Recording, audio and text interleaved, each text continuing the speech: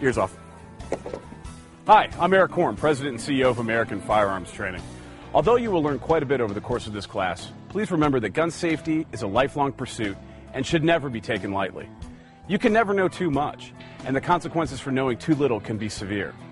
Although this course is designed to fill the training requirement in many states to obtain a concealed handgun permit, the lessons taught are applicable to almost any firearm in almost any situation. This being said, this course will not make you a great shot. Rather, it will provide you with the safety fundamentals you need to get started.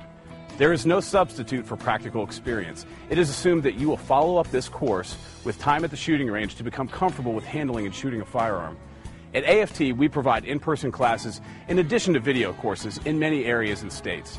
These classes can be very important as you do not want the first shots you fire to be in self-defense.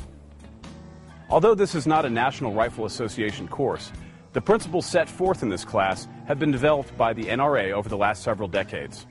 There are 6 main video sections to this course. They are pistol parts and operation, ammunition, using a pistol safely, operating a pistol, cleaning, storing, and transporting a pistol, and shooting fundamentals and position. We hope that you enjoyed the experience today. Your instructors today will be Instructor Galbraith, a retired law enforcement officer and current pistol instructor, and Instructor Alvis, a current police officer and SWAT tactical operative. Having had experience with firearms both as law enforcement officers and also as civilians, there are few finer sources of knowledge on the subject of firearms than our 2 instructors today. Thank you for joining us today for Introduction to Pistol Safety. Good luck on the final exam, and above all, be safe.